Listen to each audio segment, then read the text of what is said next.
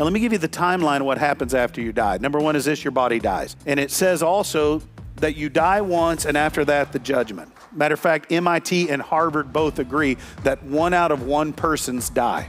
That's a juicy stat right there. That is delish. Number two, your soul leaves your body. Matthew 10:28 says, don't be afraid of those who can kill the body but cannot kill the soul. Rather, be afraid of the one who can destroy both soul and body in hell.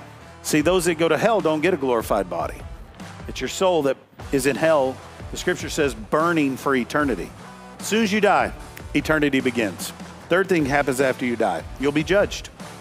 You're like, oh, well, that's just for lost people. No, it's for saved people too. Let me read a few verses to you. 1 Peter 1:17 says, and remember that the heavenly Father to whom you pray, it says to the God whom you pray, has no favorites. He will judge or reward you according to what you do. Not what you think, not what you hope, not what you walked in aisle and prayed a prayer for, what you do. So you must live in reverent fear of God during your time here as what? Temporary residents. This is not my home. And there's so many people that have got roots and roots and roots and roots and roots in this earth, when it should be in heaven.